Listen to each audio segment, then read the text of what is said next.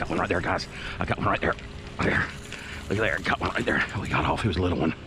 He felt strong, but he didn't look that big.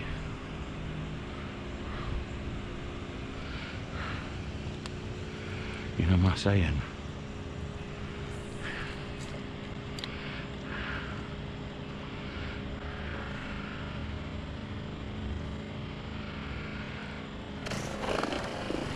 Oh, that one's a little bigger. That one's a little bigger.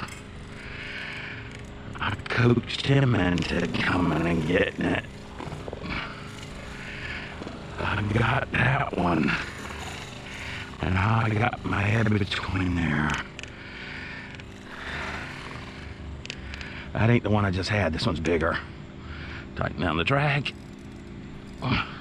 Set the hook into him a little bit. He's a flipper. He's trying to get off. Oh God, that's an aggressive bass right there, guys. Hey, I put it in that corner. That's 2 in a row in that corner. Did you see that corner trick I just pulled? I've caught some that way before. I put it in there and just frunk. He says, hold on, there's a fish trapped up in this corner. I'm gonna eat him.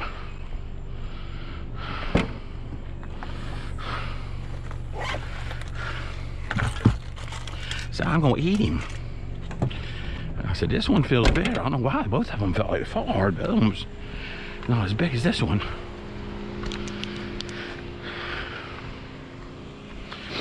Yeah, he's stocky. He's Stocky McStockerson. He's a good, strong bass. Okay. All right, good. I got you. Yeah, that's a good, strong bass. No wonder he fought good. 2.8. So it's a 2.5 pounder right there. Yes, thank you, sir. All right. So I followed my old rule, right, guys? If you cast somewhere and you get a bite, whether you catch the fish, whether you lose the fish, or you just get a strike, throw right back, same spot. There's just been action there. And I don't care how many times, I'm gonna throw back until I'm not getting a bite, and then I'll go somewhere else. That muncher munched. He was a good one. And I got him, guys, as soon as it landed. I got him on chug bug. As soon as it landed, I got him on chug bug. Right at dark. Once it gets to be dark, they can't take it. They can't take it. How big is he? I don't know. He hit hard though. He's pretty big. He's done hooked himself in the tail and the head. Chug bug done got a hold to him. He ain't getting out. As soon as that one hit, he said, give me some of that. I never had time to reel it.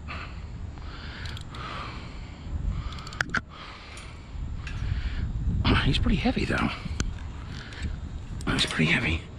He's a pretty good one. I don't know how I'm gonna get him through. Don't want to break my pole.